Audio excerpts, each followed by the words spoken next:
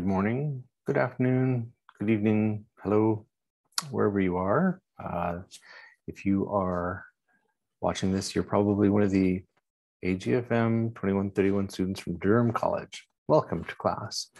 I'm going to present a PowerPoint lecture from February 14th. That's the Monday of this week.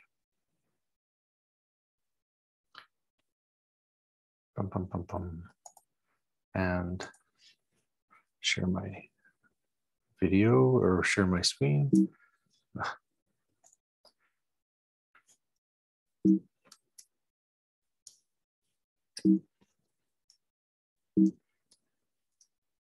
There we go.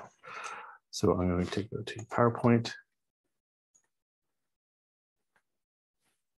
And in PowerPoint, show what I've got.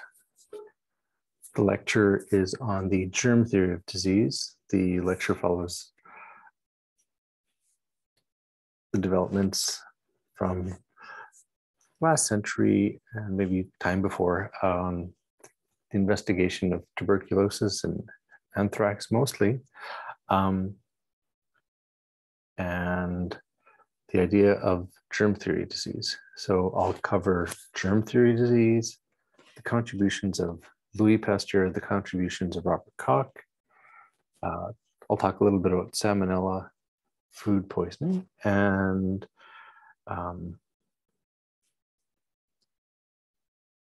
the individual known as Typhoid Mary, as well as end off the lecture with a little discussion on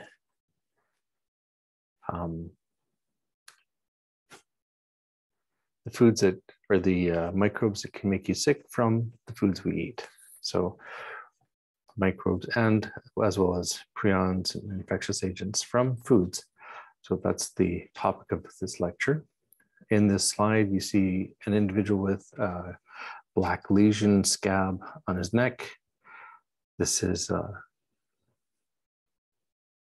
result of anthrax poisoning. So this individual has had exposure to Bacillus anthracis in some manner, and the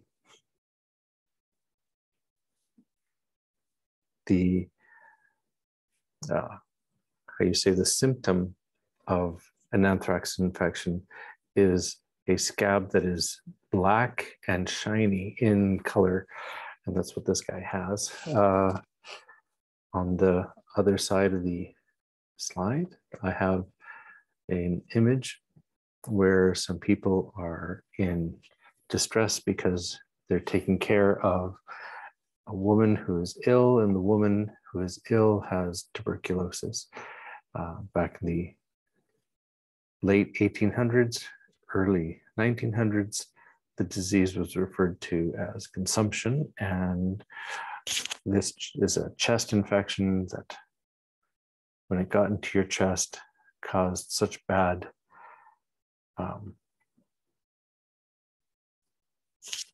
coughing, congestion, that the person stopped being able to eat properly, and also resulted in a loss of weight. And that's why it's called consumption, is because they've lost so much of their weight. And I'll just maybe point this out. Oops. Here. So this person laying down from being ill, being taking care of her parents and grandparent, and you can see they're very concerned. Also in this image, you can see that the window is open, and this is one of the treatments of tuberculosis, is that people thought that the air was important to be fresh air for people to recover. Okay, so let's talk about the germ theory of disease. Quick. Yes, there's review slides in this. So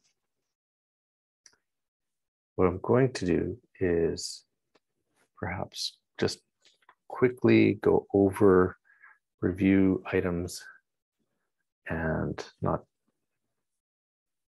go over the review questions. But you can see them, answer them at your own time, because this is not me recording as a group. I'm just recording this as a presentation. So one of the words from the first test was this word vector. And what is a vector? A vector is any biological organism that carries infectious pathogens from one organism to another organism. And this could include mechanical transmission, where the microbes are attached to the fingers of a person, and the person acts as a vector, spreading the disease from one location to another. Or it could be the movement of microbes through bodily fluid. So if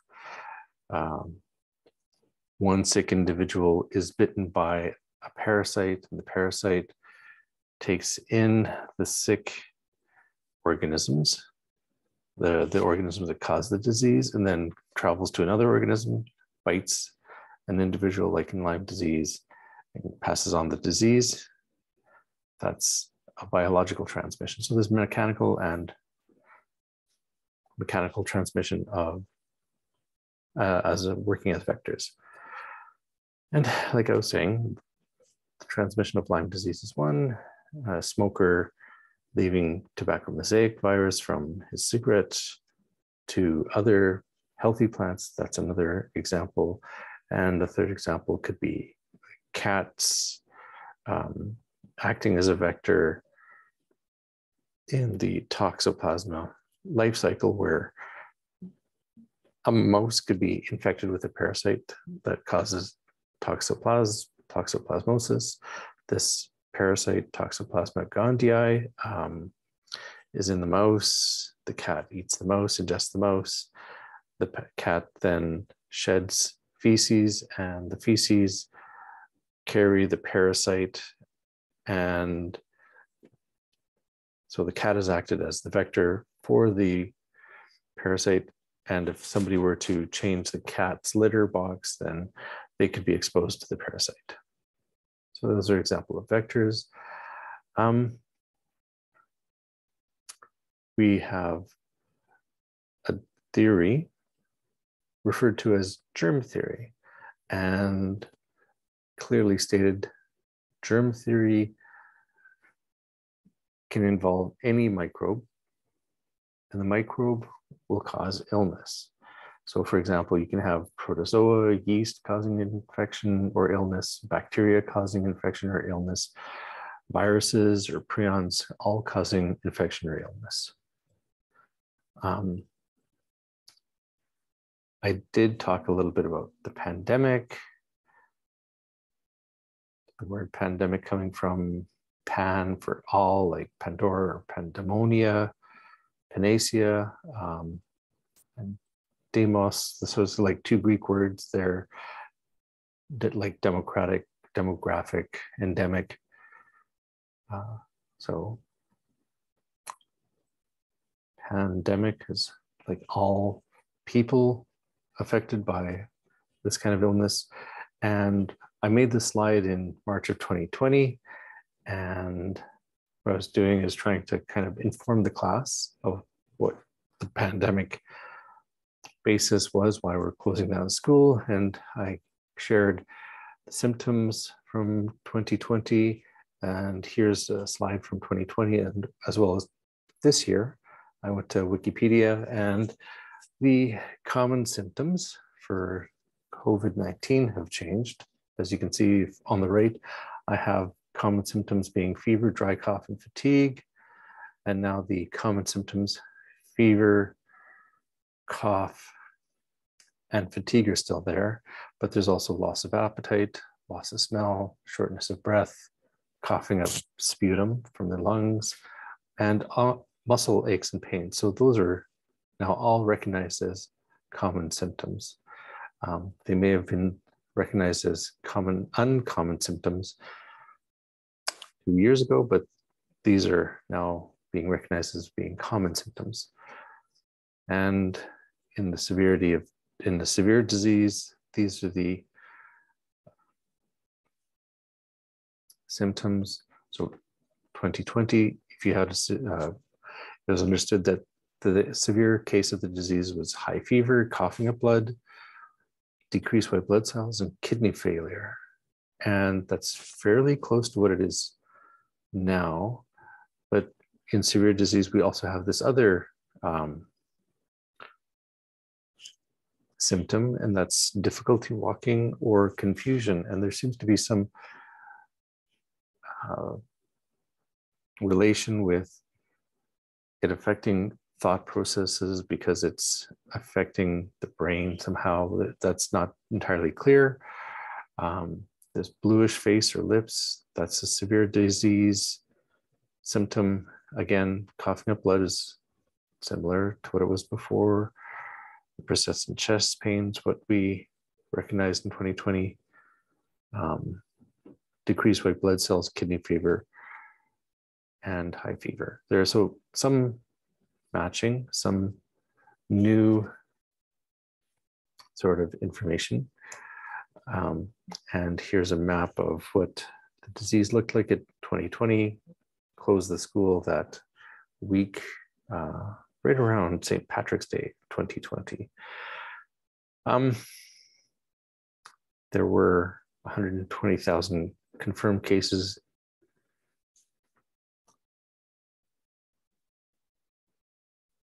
I'm looking at the slide, I'm thinking that would probably be in the United States, they noted.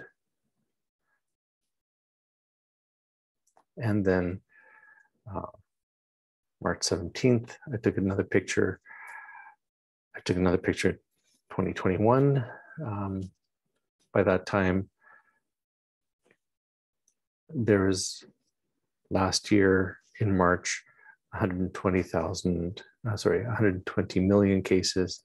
This year, at this point in time, confirmed cases include about 400 million cases. So this is what we're living with and living through.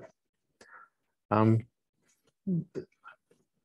reason I include that is I'm talking about disease. So I just wanted to introduce what we're going through right now. This is a review. Like I said, I'll just go over that.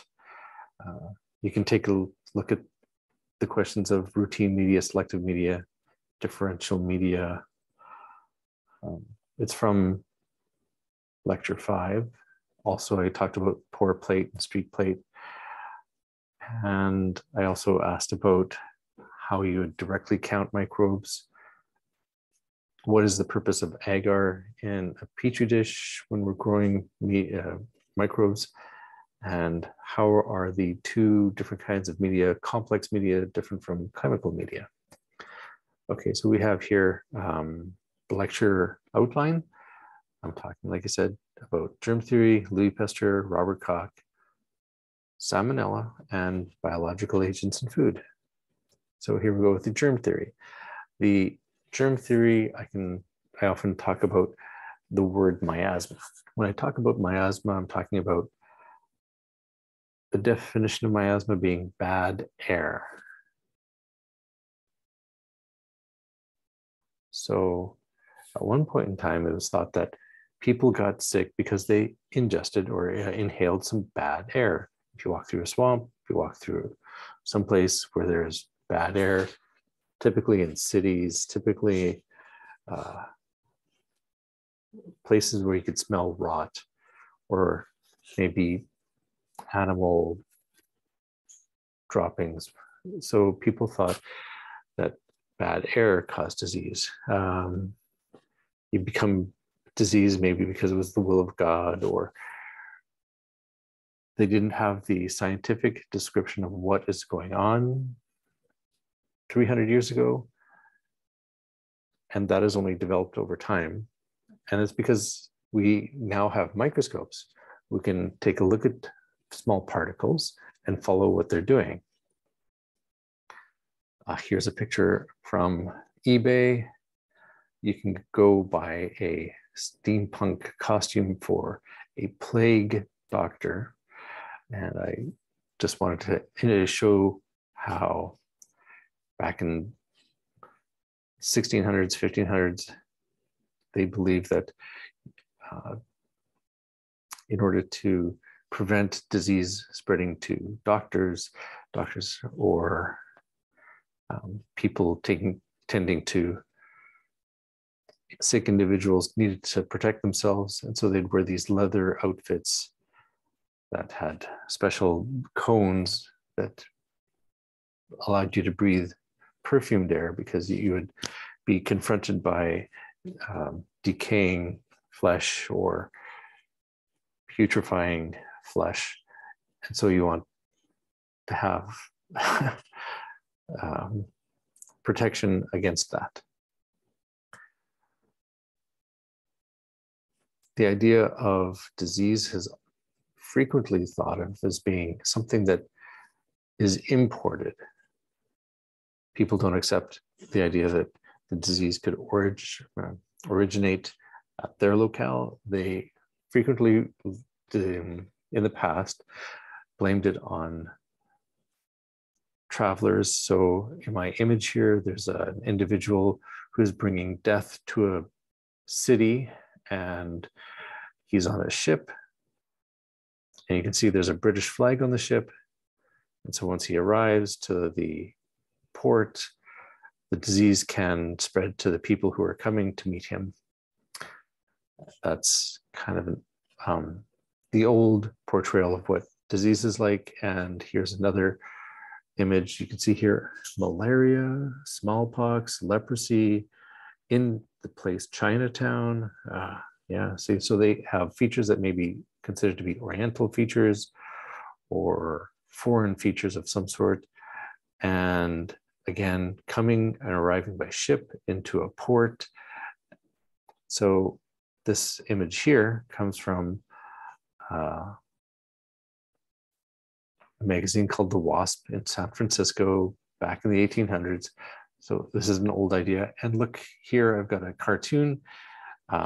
You've got two individuals crossing the US border, and what is coming along with them? 3 diseases. So the diseases are asking if they these individuals mind that the diseases tag along with them and cross into the United States. So even now, we're blaming travelers on introducing disease into our societies.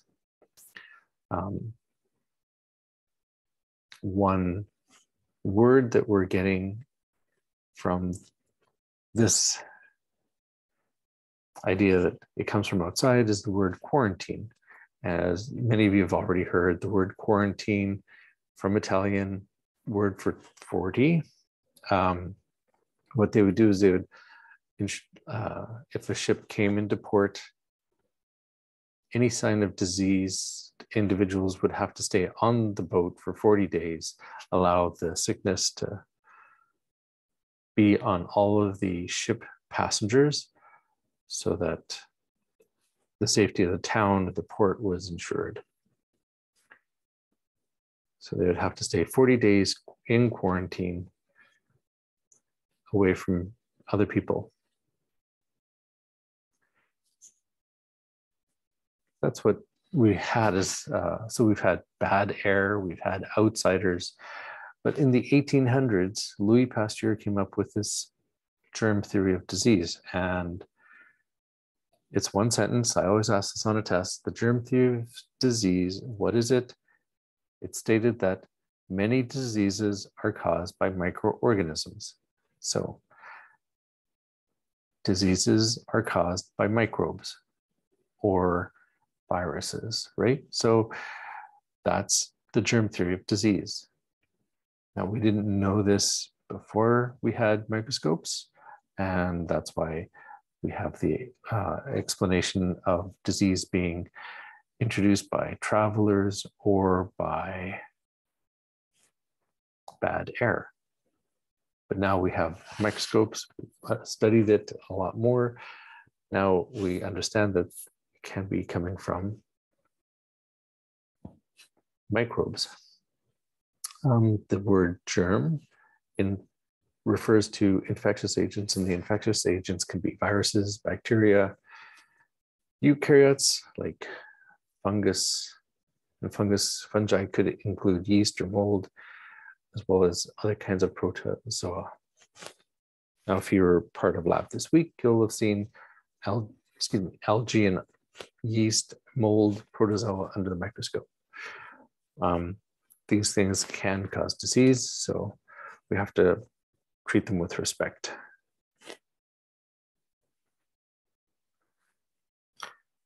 If you are exposed to a microbe that can cause disease, well, we refer to the microbe as a pathogen.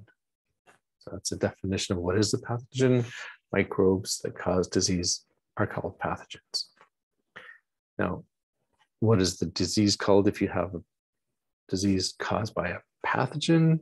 Well, that's referred to as an infectious disease because you got infected by that pathogen.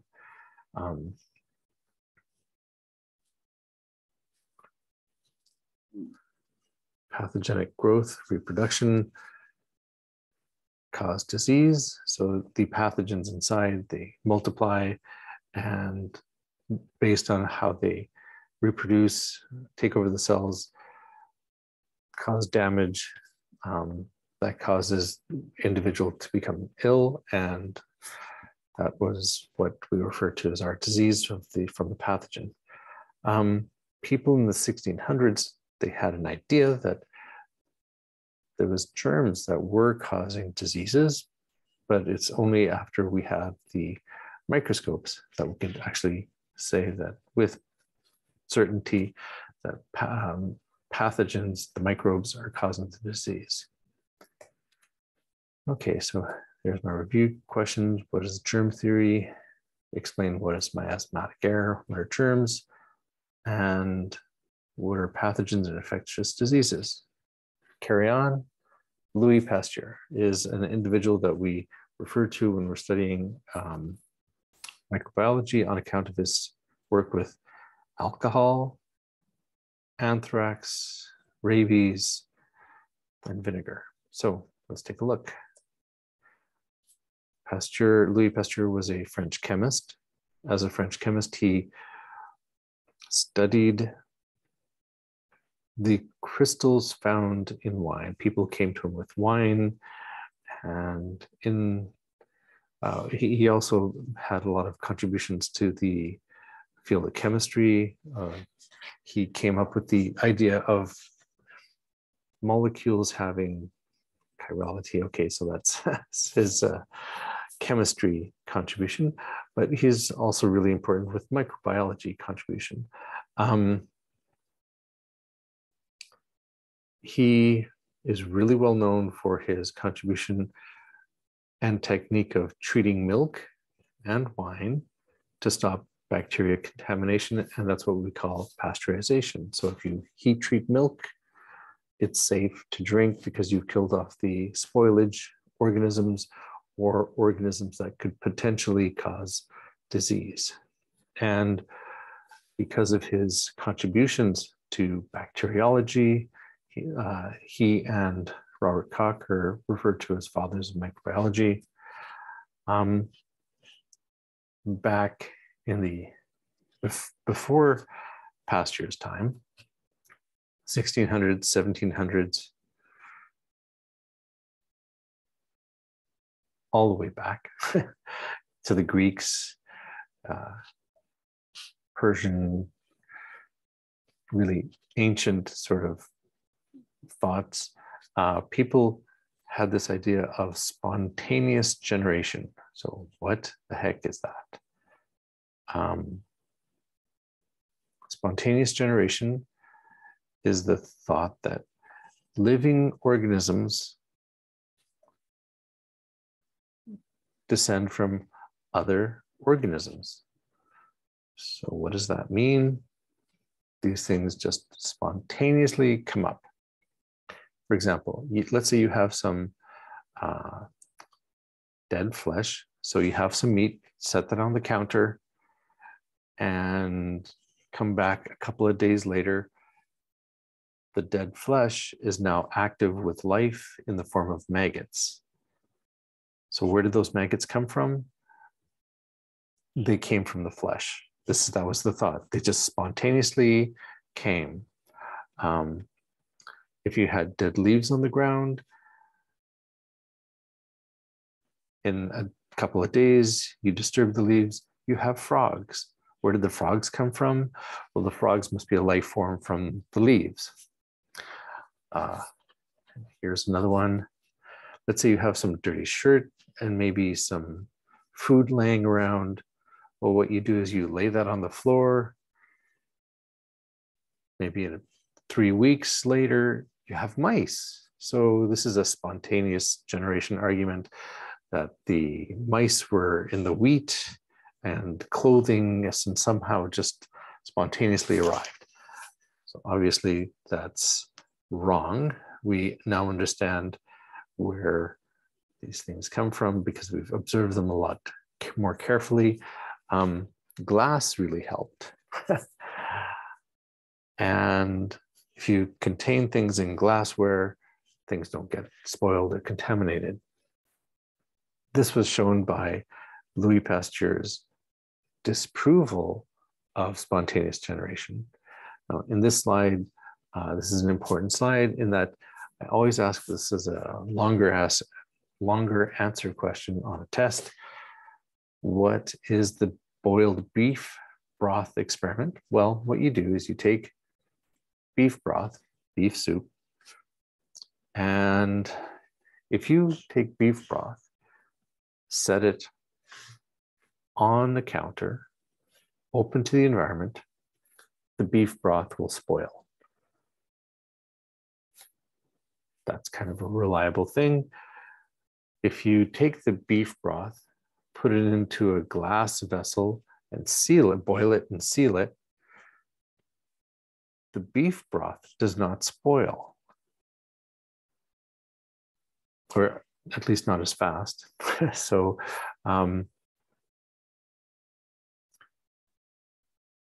this is the advent of canning back in the late 1700s, that you could boil things, cook food in jars, seal it, and distribute it.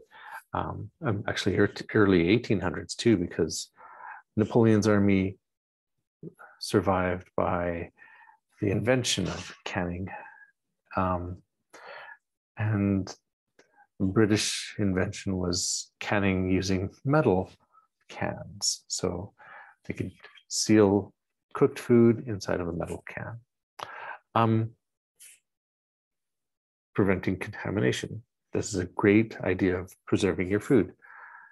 In this experiment, an individual suggested to Louis Pasteur that do two things. Try using a flask with a long straight tube. Set that on the counter, see what happens. And in another case, you have a flask with a beef broth, and in this case, you have an S-shaped tube. Observe what happens. Now, if you boil beef broth in a flask that is open to the air, like the picture, one pictured number one, that will get contaminated. If you boil it and then seal it, it will stay it won't spoil after you've sealed it. It'll stay intact. Now, if you have a container, a vessel that has an S-shaped tube and boil it, what happens is you've expelled or you've killed any microbes in your beef broth, boiled them off, And then any air that lands in the tube lands at the bottom of the S shape of the flask. And those microbes can't travel up the flask tube and into the beef broth. So the beef broth stays clear of microbes. So this experiment proved that you can maintain the freshness of your food. Organisms do not spontaneously generate in your food. So there is a way to prevent spoilage.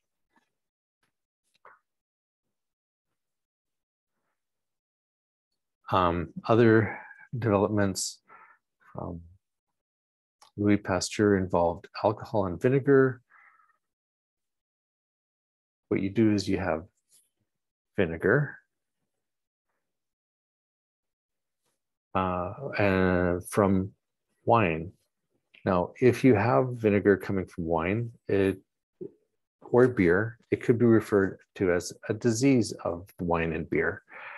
So your wine is spoiled, now it's vinegar. Now, we understand that you can treat wine and beer, filter it of its other impure organisms, and then provide it with yeast.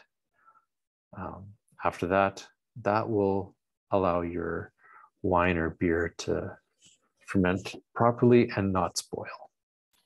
So that's what, Pasteur showed, is that if you boil unfermented liquids and then ferment them in a sterile container, you've prevented vinegar from forming. You've prevented the disease of wine and beer. He showed that vinegar, or also referred to as sour wine, contained an organism that always showed up at the same time, Acetobacter aceti. And studying Acetobacter aceti showed that vinegar is formed when these microbes take over. Before Pasteur, there was some thought that the chemicals within the wine spontaneously formed the vinegar. But Pasteur showed very definitively it's these bacteria that form inside of the fermented wine. And because they consume the fermented wine, they generate the compounds that give vinegar its flavor. And so if you look at all of the good wine in your winery, you notice that there's no Acetobacter aceti in it. But if you have wine that's boiled into vinegar, it does have these microbes. Fairly straightforward demonstration of what good wine is. With the industrialized cities having more need for more nutrition because the workers needed to be healthy, there's a demand for fresh milk. And fresh milk was also thought to heal people. And so what they would do is they would bring fresh milk to places like sanatoriums and give patients fresh milk. But it wasn't always a safe drink. And Pasteur showed that what you could do is you could boil the raw milk, or at least get it to a certain temperature. And then after you heat it, you store it in a sterile container. What that does is you've prevented the milk from turning sour, and you've prevented the milk from causing infection. Because if you have just raw, unpasteurized milk, you could also spread diseases like Salmonella, get food poisoning from E. coli, or listeriosis from Listeria monocytogenes, or even tuberculosis from unpasteurized milk. So by having pasteurized milk, you have prevented these diseases from spreading to people. And you might ask, is this really important? It was important even in Canada. Back in the 1920s, they had typhoid epidemics. So you feed your population contaminated milk, and you can cause 5,000 people to get sick, just as there were in Montreal. In fact, 500 people who got sick from milk, pasteurized, unpasteurized milk, caused a movement in public health in Canada that all milk should be pasteurized. And so by the 1930s in Canada, the legislators passed laws that say you can only sell pasteurized milk. With the study of milk, they also realized that people weren't getting enough of the nutrients from the milk, so they also threw in an extra ingredient. They added vitamin D, and what that does is allow more absorption of the nutrients, especially calcium absorption. And so adding vitamin D was legislated as well to come with our milk. So it's a feel-good story. We have safe milk now. Louis Pasteur also did work on chickens. And you're going to ask, why would we care about chicken diseases? Well, there's a cholera that chickens can spread. The cholera is caused by a bacteria called Pasteurella. See, it was named after him, Pasteur. Pasteurella multocida. And this is a bacteria that is coccus shaped. And this cholera, what the people in his lab did was they'd take sick chickens, remove some of their flesh, culture that onto some culture material, like a petri dish of some sort, and they'd grow the bacteria on the petri dish, and then they'd take fresh culture, inject that into chickens, and the chickens would die because they would capture the disease, the chicken cholera disease. Now, a technician who was responsible for the plates, the making of this media and these petri dishes with the bacteria on them, instead of throwing the plates away before he went on holidays, he allowed them to stay on his bench, went on vacation. A couple of weeks later, a month later, come back and thought, oh, well, I still have these cultures. Let me just try them to see if I can still see if they'll still work. And sure enough, the chickens, they may have shown illness for a day or so, but they quickly recovered and they survived. And so this caused the thought that, oh, well, if these bacteria cultures are old, then they lose their virulence, they lose their strength. And so one way of preventing chickens from getting cholera is to inoculate them with a weakened strain. If you do that, you've improved the chicken's health so that they may have been exposed to the bacteria, but they're capable of surviving the infection. Here I say, chickens only show mild signs of the disease. Yeah.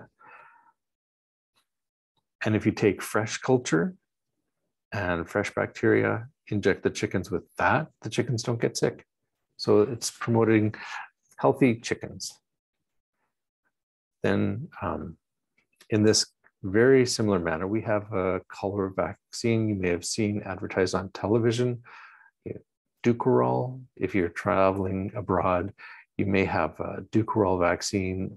There's also Shankle and Uvical Plus. So there's other vaccines that help us recover from cholera infections, because cholera can be extremely aggressive, causing violent diarrhea, vomiting, fever, aches, and it's something you don't want on your holidays. So you can get vaccinated against the cholera that's out there. Pasteur also, in a similar way, developed a vaccine for anthracis for people. So I'm not going to talk about that so much, his anthrax vaccine, but I will talk about the rabies vaccine. So here's an example of a rabies virus, and the rabies virus, as you can see here, affects somebody in the spinal fluid, and eventually the virus travels to the brain. So what are the symptoms of a rabies infection? Fever, agitation, spasms, saliva. And if it isn't vaccinated and if it's not treated, an individual can die within a week.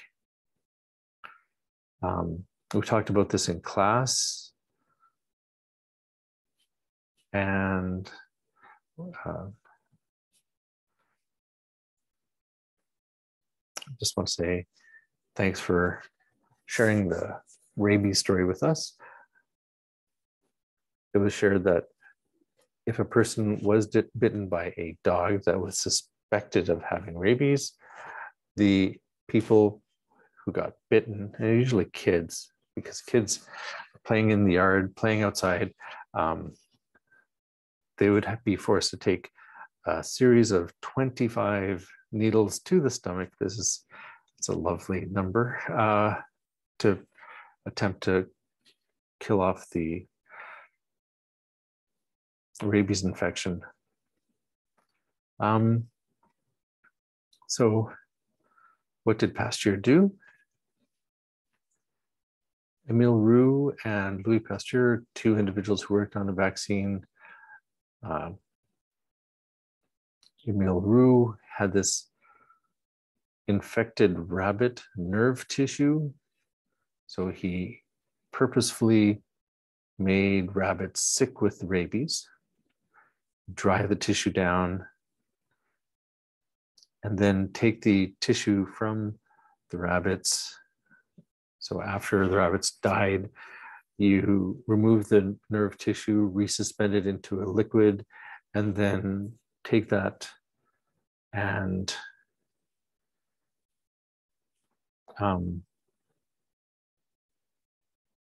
inject that into dogs. And you can prevent rabies in dogs. Like if a dog is bitten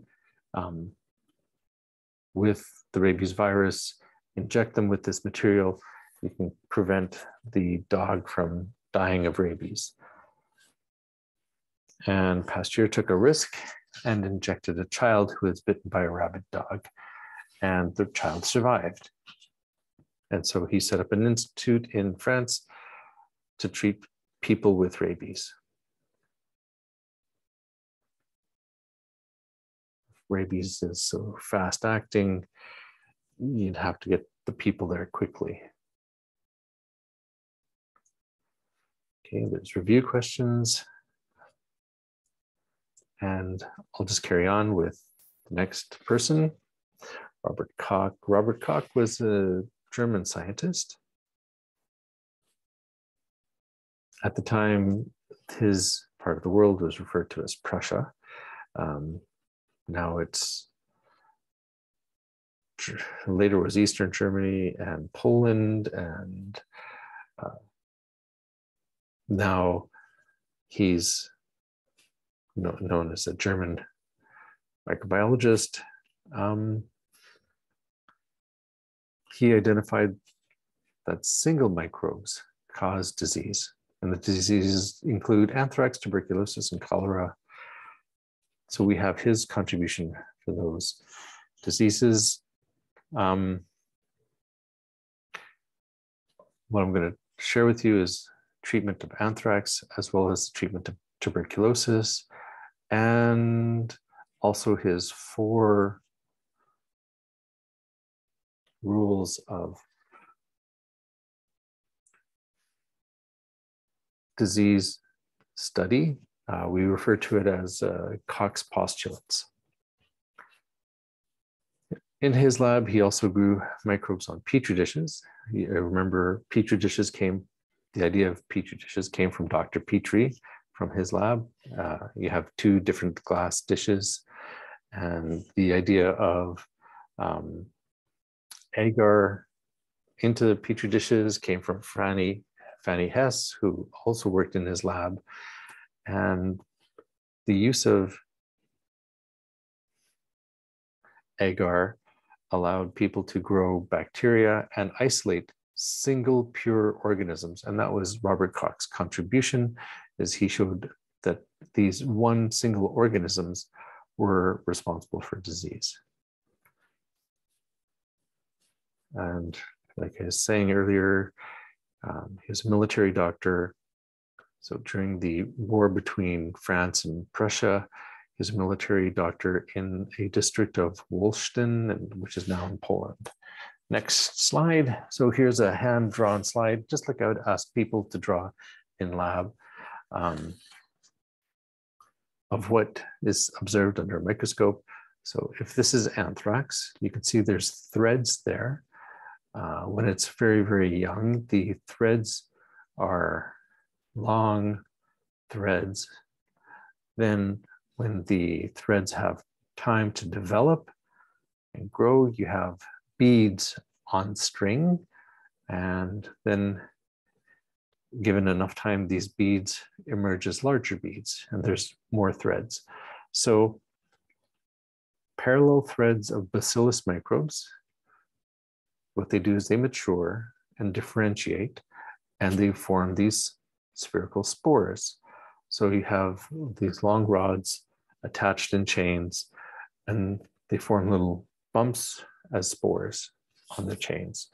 The spores are important because if you have these spores in soil, you can make them wet, dry, over many years, wet and dry over many cycles, and they survive robustly in the soil. And so this is why anthrax is such a horrible problem in soil, is that you have these spores in soil and they can dry and get wet for years and survive still. So the spores are very, very robust. Now, if you have an anthrax infection, you can have 2 forms, actually a couple of forms. One form is referred to as wool gatherer's disease. And now what wool gatherers would do in factories is they'd take the wool and they'd have to clean the wool just to make it all kind of in the same direction, to be put onto instruments, to be woven together. Well, the wool gatherers had a common blood poisoning. And what they would do is the anthrax that may have been in the wool would get into their lungs, and it could be a fatal disease for somebody who is a wool gatherer. If it was detected, oftentimes within 4 days, they were dead. One of the symptoms was just sudden death. So wool gathering was a fairly dangerous occupation back in the 1700s and 1800s. If you have livestock eating in swampy areas or overgrazed regions, especially in like areas where you get the liquids pooling, valleys, the animals will get sick in their stomach. They get gastrointestinal diseases, and the gastrointestinal diseases be caused by anthrax. So there's pulmonary, there's gastrointestinal. Then farmers could also, if they work on the soil, they get lesions on their hands or arms or faces or necks, just like you saw in the very first slide of this lecture. And these lesions would look like black coal, and the black coal shiny black coal is referred to as anthracis coal. So that's where they get the name of anthrax from. For the skin, anthrax is from the anthrax coal. So there's a cutaneous form as well. So cutaneous being skin form. So skin form, lungs, airways, as well as stomach. There's 3 different kinds of infections for anthrax. And based on what Koch observed, he figured out that these spores infected the animals from soil. So it's like an idea that, okay, the soil is contaminated somehow. You have to treat the soil in some manner. And in one location where he was working, 50,000 livestock died of anthrax, he figured, and 500 people died of anthrax. So just in 4 years, that's a lot of people dying of anthrax poisoning. And what do I say here?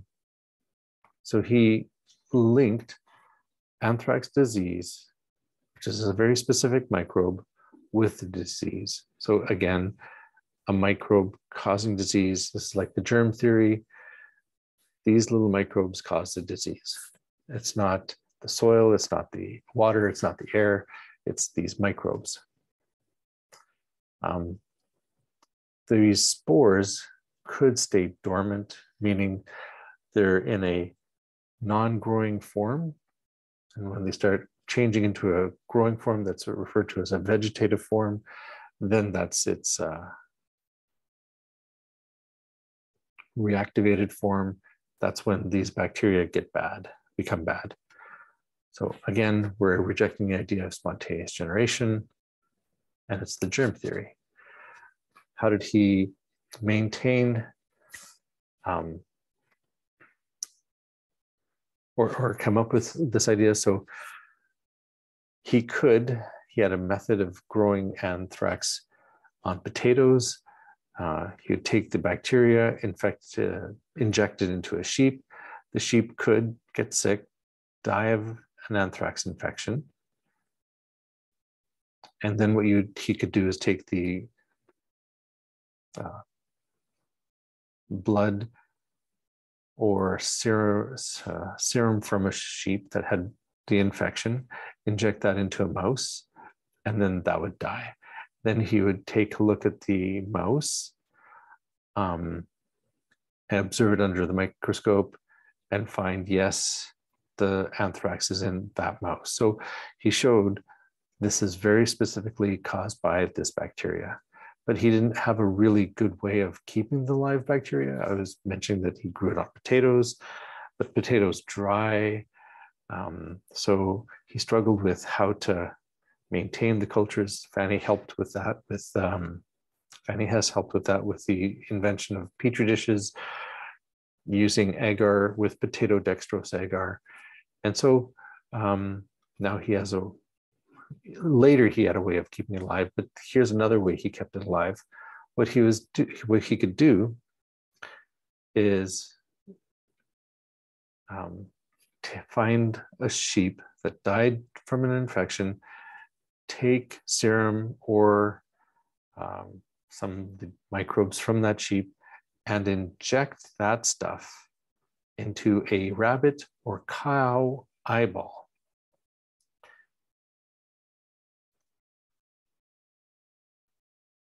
Sounds cruel, but the microbes in that eyeball, for some reason, rabbits and cow eyeball can get infected with anthrax and not spread to the rest of the body. So what he could do is he maintained these rabbits. If you take a rabbit, remove the bacteria from the rabbit's eyeball, put it into another rabbit, take that bacteria, remove it, and put it into another rabbit. You could inject a mouse, repeat that 20 times, and he proved that by doing this 20 different times, you are showing that this anthrax, yes, kills mice or is very deadly, the deadly biological agent. So he showed that the anthrax differentiate into spores, or the anthrax mature and form spores. The spores are tough, and so your field could have unhealthy soil. So instead of taking your animals, burying them in the field, propose that people incinerate the animal, then take the ashes from the sick animals, and instead of burying sick animals just as they were, incinerate them, put the ashes in the field, cover the ashes with lye solution. And the lye solution prevented any spores from forming because the bacteria required a neutral environment. And this would destroy the anthrax bacteria and prevent any future contamination. So he'd help fields become healthy again, as well as people. All right, so that's the idea of anthrax. My next idea is consumption. So there's this tuberculosis disease. Here's a woman who looks very gaunt. If you have tuberculosis, it's also referred to as consumption. People become thin, weak, very pale, almost the 1800s picture of a vampire, right? Oh, it looks like a very sick individual right there, recovering from tuberculosis. So the chest infection comes up, you have a bloody cough, and you cough to death because the bacteria cause lesions in your lungs. Doctors would tell people to move into the country because the air in the country was better than the air in the city, because the air in the cities were thought to have miasmatic air. And I have this little point that tuberculosis even influenced fashion because you get sick, you get emaciated and pale. So this became a look for people in the 1800s, emaciated and pale. So you could have these corset dresses for really skinny people.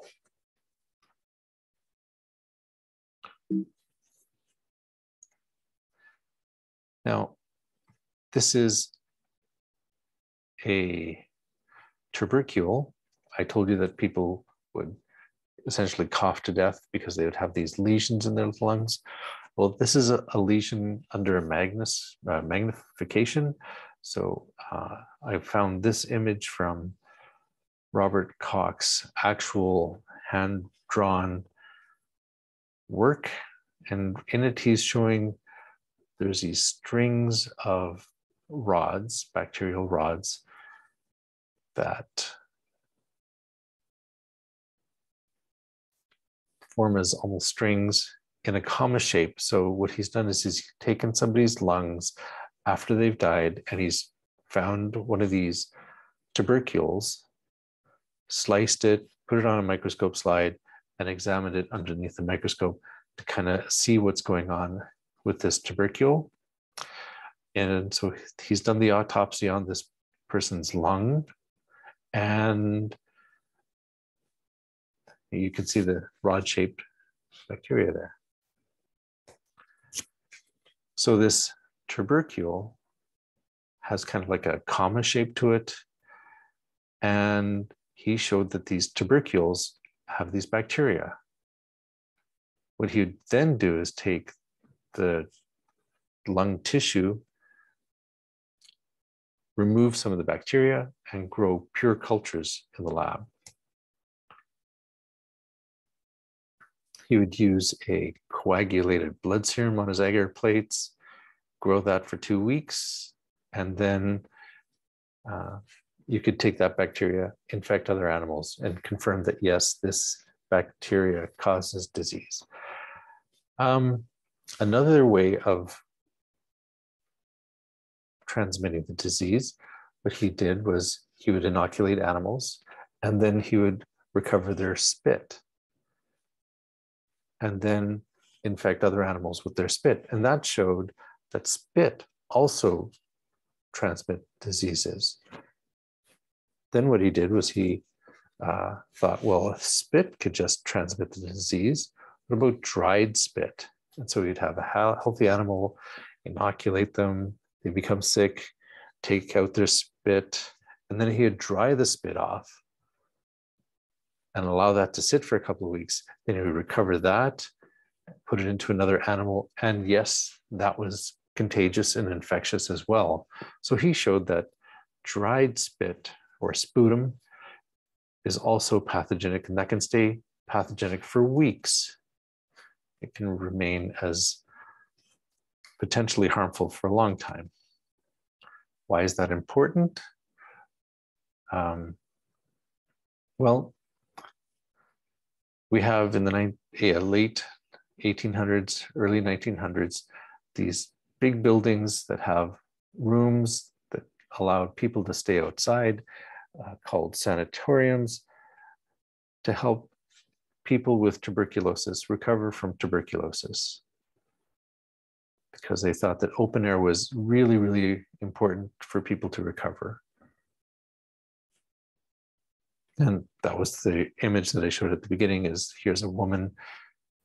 This photo shows the family kind of suffering, very concerned for her well-being, having her stay by an open window, trying to recover from the tuberculosis infection.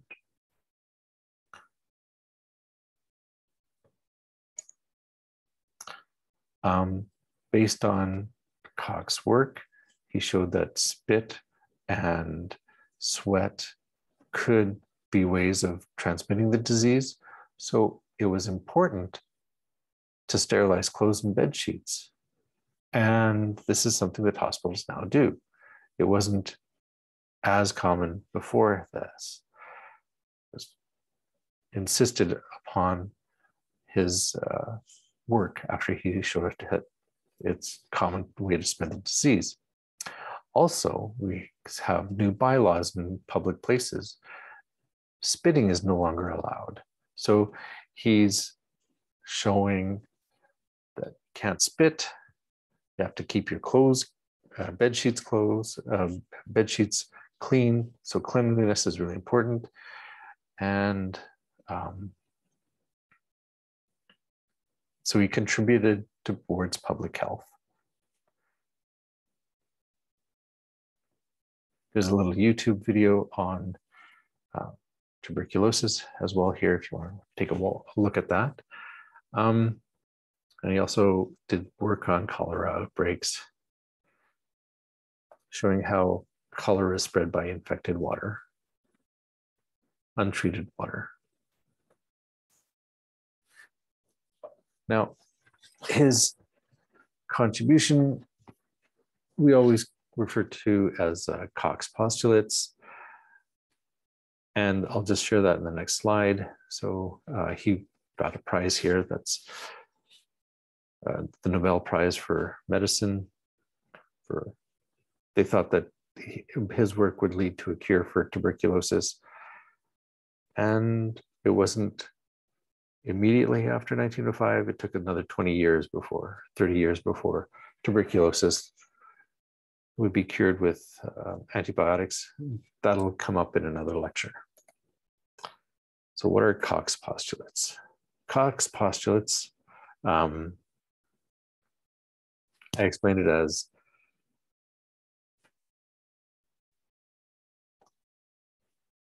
it's a repetitive process. And this is an important slide. This is always a really good question to ask. And when I say it's a repetitive process, you recover the microbes from a sick animal. You grow that in pure culture in the lab. And you confirm that that's the culture by a microscope. And then you take the culture, infect a second animal. That animal will become ill. Then you take that ill animal, remove its maybe blood or lung tissue, grow the microbes on a petri dish, and examine those microbes to see if it's the same bacteria. Now, you've re-isolated the bacteria from the original animal that got sick. So one more time, microorganisms in the organism that has the disease, but it's not in healthy animals.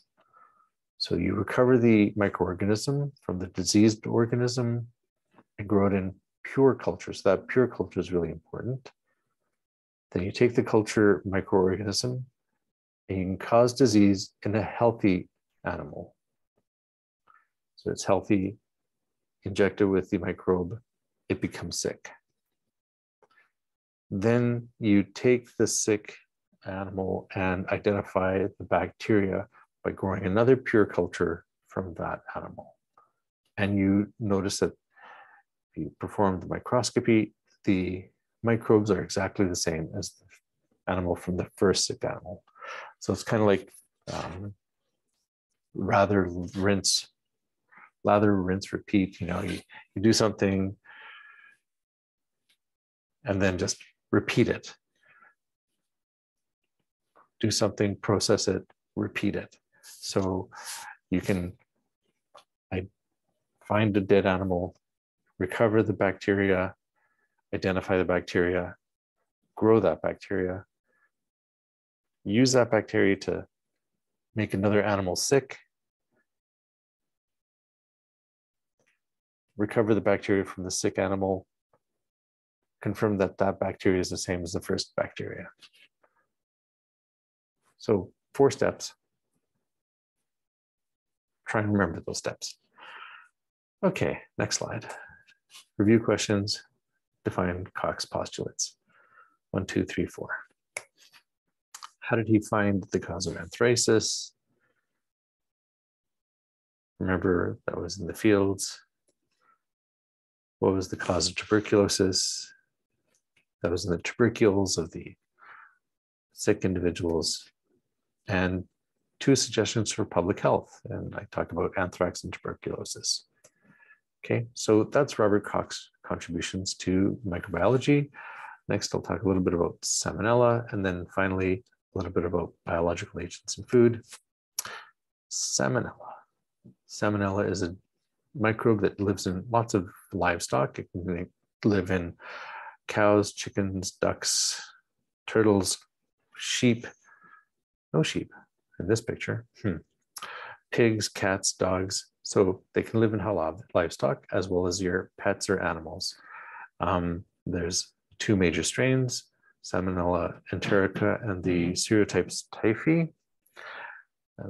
That could cause what's referred to as typhoid fever, as well as Salmonella.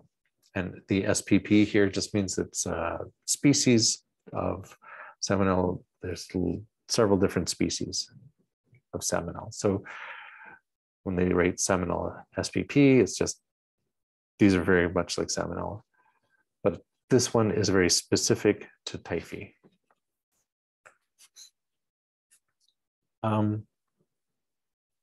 Salmonella as a bacteria survives without oxygen, but it also tolerates oxygen. So that's referred to as a facultative anaerobe. It has a rod shape, it's gram-negative rod. So it would be red if you did a gram stain. Doesn't form spores, and it can survive being refrigerated and frozen, dehydrated for a long period of time. But it can be killed by heat. Here's a picture of what it looks like on a XLD agar plate. And the XLD agar is a way of showing off Salmonella.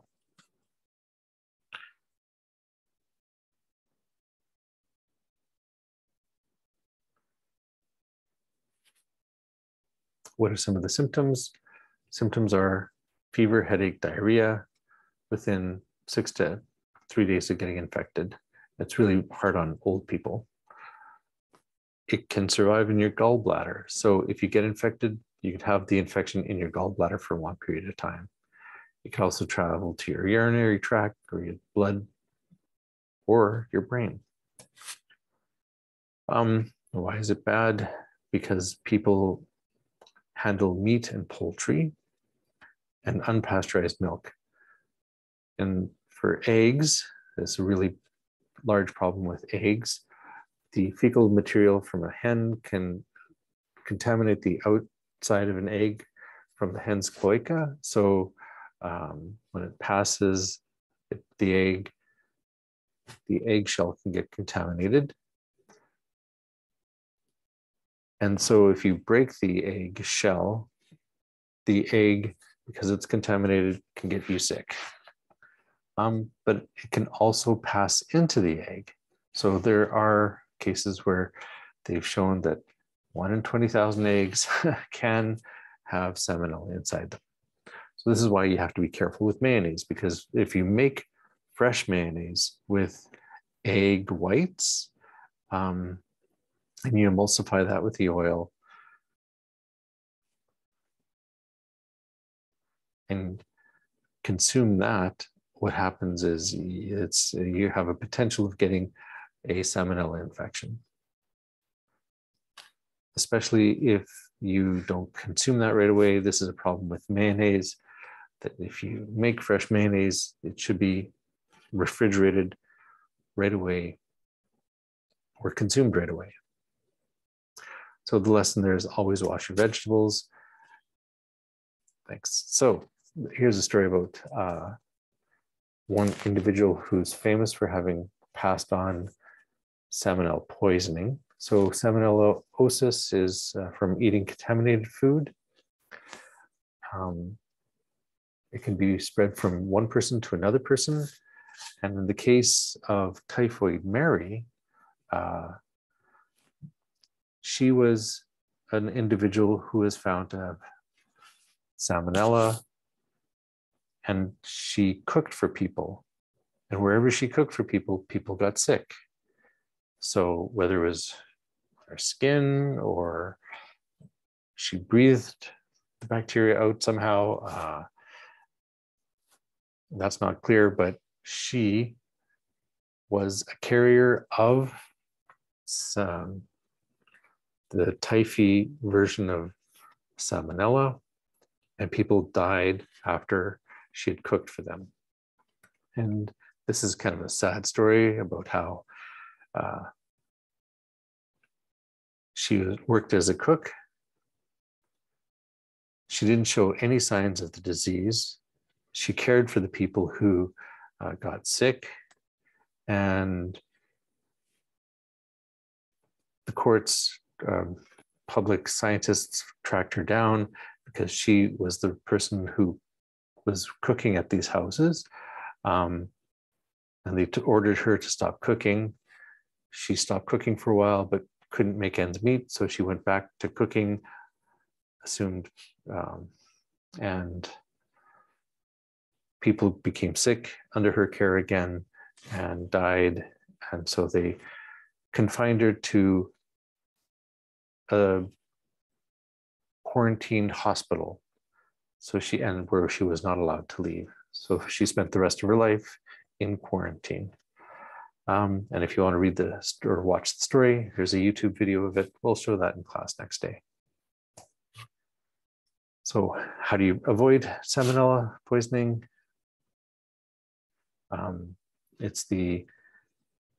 If you have an infected employee, don't let them handle it. Acidify your food. So if you add a little bit of vinegar, that'll help maintain the maintain the bacteria at a state that it's not growing or multiplying. Thoroughly wash your fruit and vegetables. If you cook your food, that'll destroy the bacteria. So you inhibit the bacteria by adding vinegar, and you can use sanitizers to clean your kitchen counters and pasteurize your raw eggs or milk. Okay, so there's ways of preventing salmonella poisoning. There's even regulations last 3 years ago in 2019, because a lot of people were getting salmonella poisoning. Now the grocery stores require in Canada any frozen breaded chicken to be cooked. So partially cooked chicken products, nuggets, strips, because people didn't cook them long enough, so they had to sell more cooked chicken. Okay, so here's the questions. What is an asymptomatic carrier? Like I said, Mary Mellon had no symptoms of the disease, yet she was passing the disease from one person to another. And this is the term asymptomatic. You may have heard this during the pandemic. What is asymptomatic is like you have the disease, but you don't show the symptoms. I also asked animals that have salmonella, and what is the Canadian legislation? Why is it about the bacteria? What is it? Not why is it? What is it about bacteria that make it hard to get rid of salmonellosis? It could survive freezing, right? Okay. Last little topic, biological agents in food. I'm not going to go over this too much. There's an assignment quiz. It talks a lot about these organisms. Follow the assignment and you'll have a better understanding of what some food-based microbes are. There's a couple of ideas I want to share here. So bacteria have toxins. You can also get an infection from bacteria. So what's the difference between the two? I'll talk about that. And I'll talk a little bit about fungi and how fungi can pass on disease. And let's take a look. So here's some bacteria. I talked about Bacillus cereus in a previous class. It's abbreviated as B. cereus. I always find that kind of funny thing, B. cereus. There's a bacteria called Campylobacter jejuni, referred to in the chicken industry as campy. If you have a campy infection, it can be serious. Clostridium botulinum is a gut bacterium. There's another one, Clostridium perfringens, often accompanied in gravy. Escherichia coli is a bacteria. We may have heard of the 15787 strain being responsible for the deaths and illnesses in Walkerton, Ontario. There's a large outbreak of Listeria monocytogenes after a Maple Leaf Foods outbreak of this bacteria. So there's several bacteria that cause hazards. Salmonella, I just talked about. Staph aureus was a skin-based organism. And Vibrio cholera, cholera. So what is foodborne intoxication? It's a disease of a foodborne infection. Now, you can get toxins making you sick. So if you have a toxin making you sick, bacteria form toxins and they produce these toxins as a result of their growth. And sometimes you can deactivate the toxins, but not always. Sometimes you can cook your food thoroughly and still the toxins are active. So in the case of Staph aureus, the skin organism, Clostridium botulinum, botulism. So you have your can of food, you cook the food, you don't cook it quite long enough, but it's been cooked to 100 degrees Celsius and under pressure for maybe not long enough to destroy the spores. You can get botulinum from that.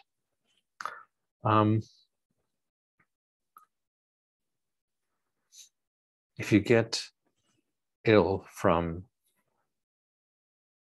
ingesting the toxin, that's referred to as a foodborne intoxication because it's a toxin living on your food. So here are some organisms that produce toxins. Bacillus cereus, like I talked about before, causes rice to spoil, and you can leave that just for a couple of hours. So that's why you have to put rice away immediately after cook it. E. coli can affect fruit, vegetables, untreated water, beef, especially beef. Staph aureus affects dairy, poultry, pastries, and Clostridium botulinum in canned foods. The botulinum is really dangerous in canned foods. So in food infection is your inflammation of the stomach and bowels. So this is slightly different than food intoxication that I was just talking about, because those are toxins. The food infection is contaminating food, is being ingested. So you have parasites or viruses or bacteria and get a food infection. So here's some bacteria that cause food infections. Listeria monocytogenes. What kind of food? Sprout deli meat. And the deli meat was the one that affected Maple Leaf Foods.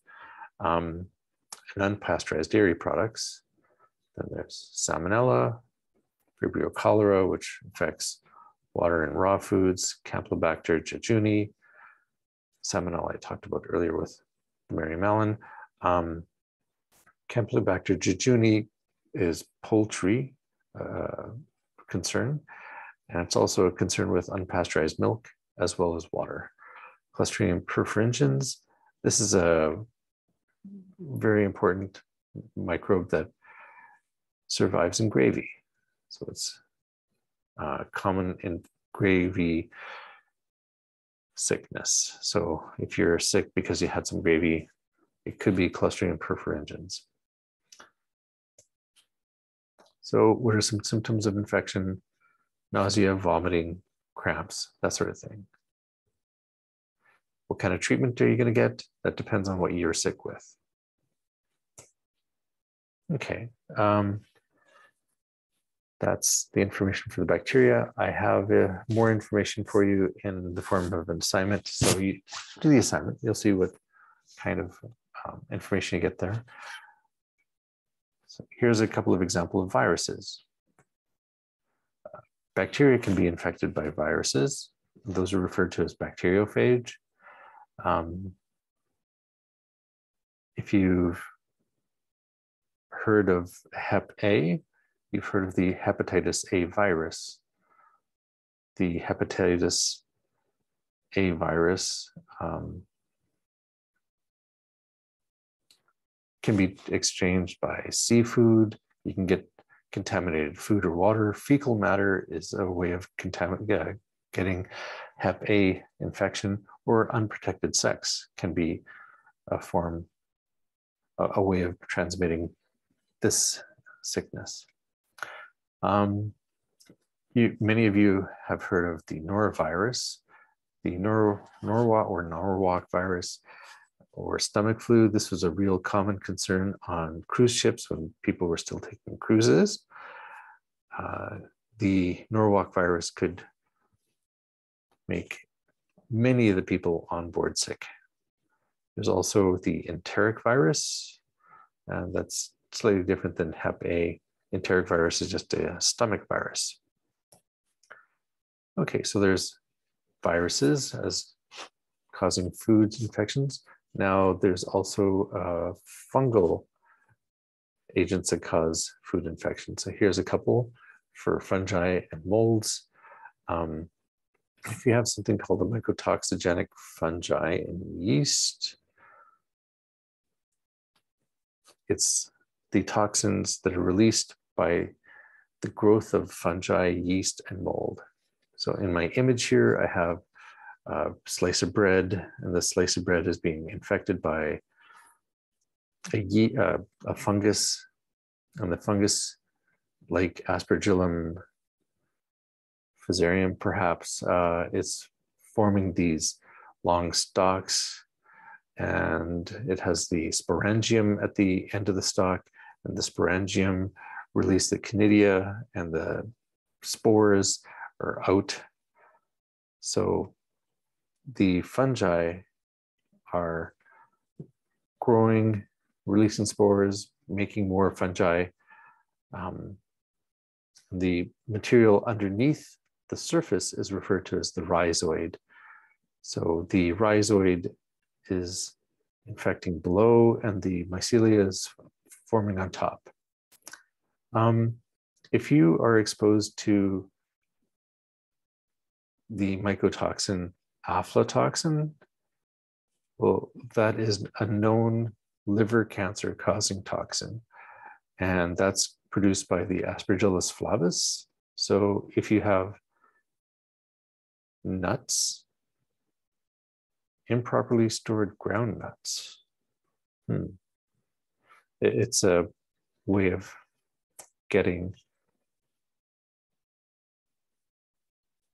mycotoxin aflatoxin, which can make liver cancer.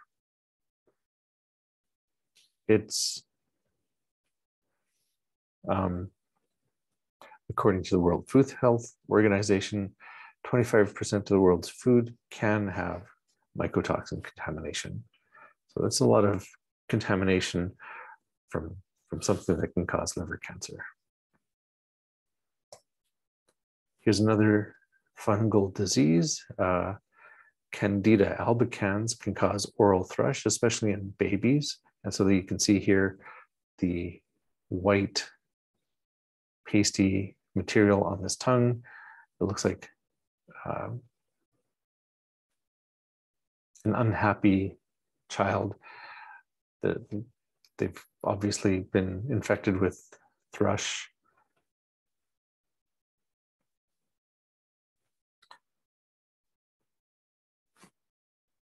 It's been shown there's another yeast bacteria, Pichia. Gonna have fun with this last one. Grudzi zevi. And this yeast has been used for a long time to make fermented cassava, cacao, fermented milk, also maize beverages. So this is more of a South American food yeast. And it's 99%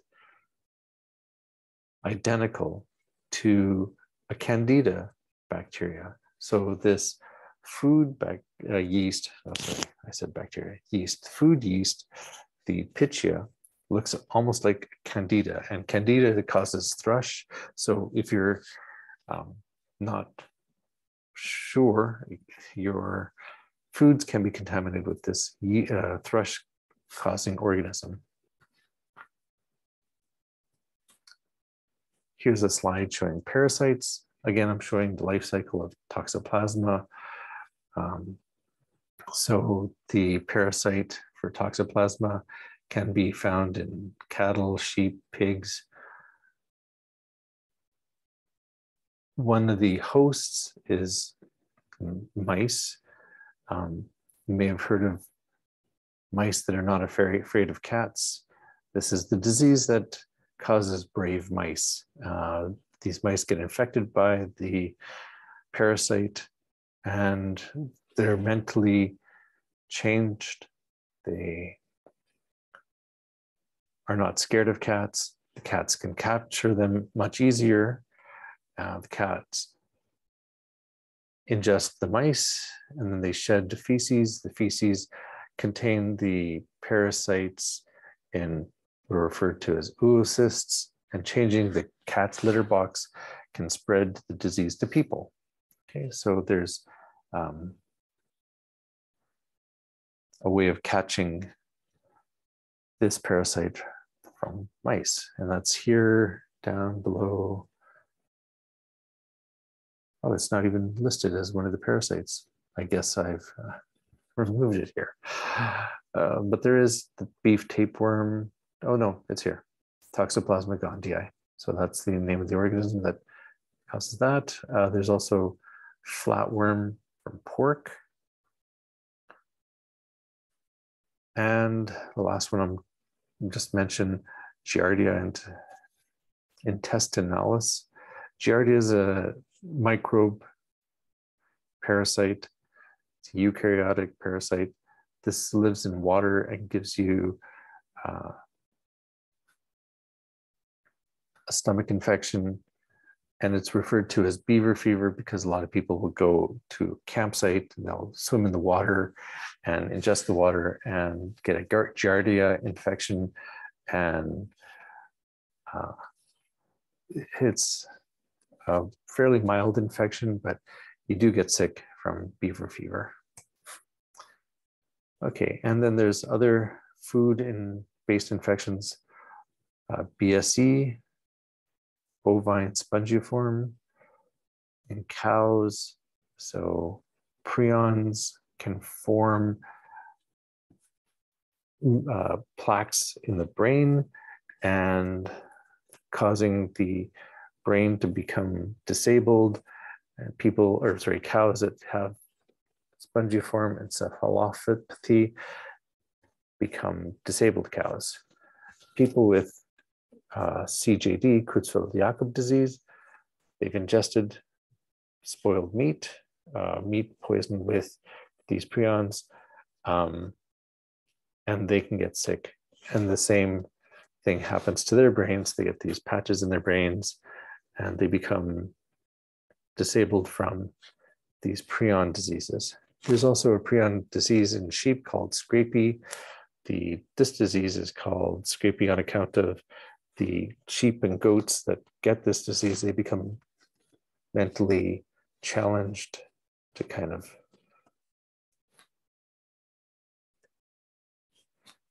what do? They scrape their heads against fences without reason.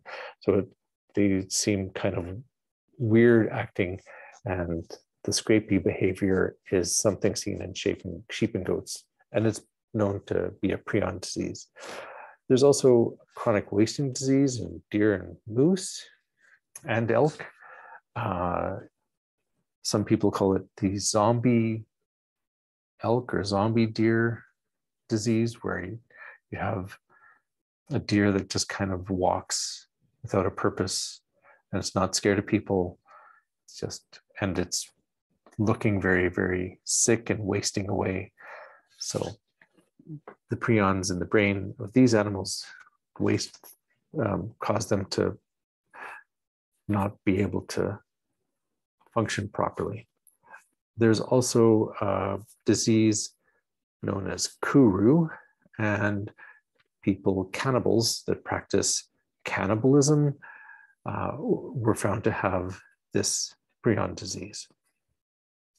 I also mentioned a histamine poisoning called scombroid, that if you eat stale or rotten fish, you can get histamine poisoning from fish.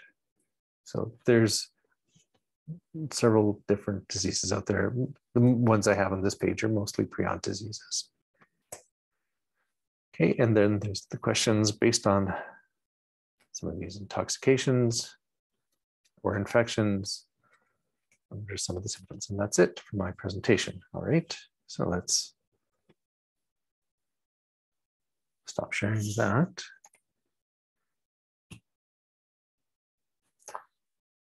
All right, okay, so that's all I have to say about that presentation.